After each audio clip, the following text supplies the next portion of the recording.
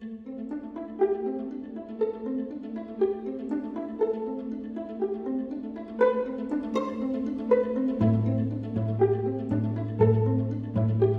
COVID-19 crisis has brought the concept of upward convergence once again at the center of the policy debate. Upward convergence means that all the member states improve their economic and social performances while decreasing the inequalities among them. For a long time, the European Union was seen as a world convergence machine for its capacity of propelling poorer economies towards best-performing countries, both in the economic and in the social dimension.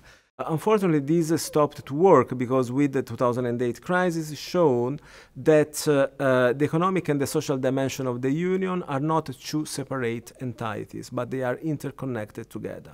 To foster economic and social convergence in the EU, in 2017, heads of states proclaimed the European Pillar of Social Rights. Here at Eurofound, our work aims at contributing at the debate on convergence by monitoring trends and dynamics of upward convergence in the indicators included in the social scoreboard accompanying the European Pillar of Social Rights. All this set of information will allow policymakers to better tailor the political decisions in order to put in place tools and initiatives to prevent divergence in the European Union.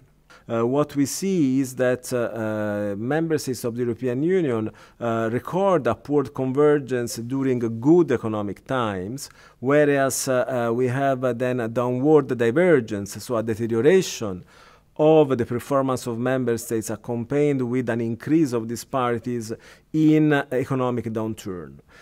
So failing to deliver the promise of upward convergence risk to undermine the functioning of the Union as well as to foster political discontent against the European Union project.